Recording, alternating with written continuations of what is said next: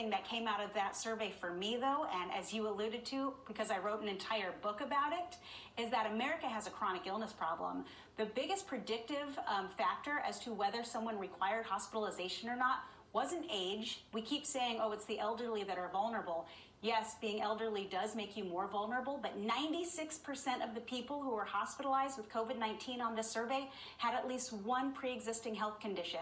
And when we have about 60% of American adults with one, that's a big problem. And the most common were obesity, cardiovascular disease, and hypertension. And Neil, I hate to tell you, but my book talks all about it.